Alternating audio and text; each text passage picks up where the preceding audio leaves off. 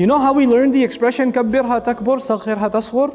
Make something big, it becomes a big deal. Make something small, it becomes a small thing. Well, you know what? This ayah is about making akhirah big and making dunya small. That's all it's about. We're going to go through life, we're going to have careers, we're going to have educational accomplishments, we're going to have challenges. All of those things are going to be there. But you know what? These are all temporary. These are all temporary. One day will come and there will be a congregation and they're going to make salah and they're going to make an announcement that there's a janazah and it's going to be mine and it's going to be yours. It's going to happen. And people are going to pray over us and then we're going to be gone.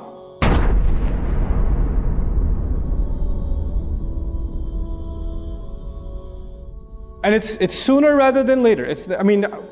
Quite a bit of our life has already passed us by.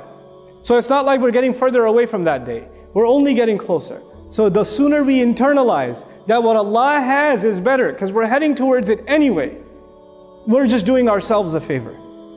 If we can just learn to utilize our time the right way. And like I said, we make 10-year plans and 15-year plans and we don't think about the akhirah, then how do you think about the akhirah? How do you practically plan for the akhirah? You don't make a 10-year plan. You don't make a 15-year plan for the akhirah. You make a daily plan. It's not about making long-term goals. It's about how did you spend today? What are you going to do afterwards? How are you going to spend tomorrow? When are you going to wake up? What are you going to do with your free time? When are you going to erase those useless games off your phone? When are you going to stop watching so much TV? When are you going to stop? When are you going to stop wasting time, just chatting away or trolling? When are you going to stop?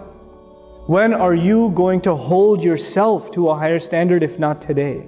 If you don't make your change in your day, how you go to sleep, how you wake up, how you go to sleep, what you say and what you do, especially how you spend what you think is free time, because it's not free. You're not paying for it now. You and I will be paying for it with Allah.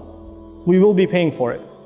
There is a price. We may not realize we're going to be paying for it, but it's on record. You know how people feel relaxed when they're off the clock?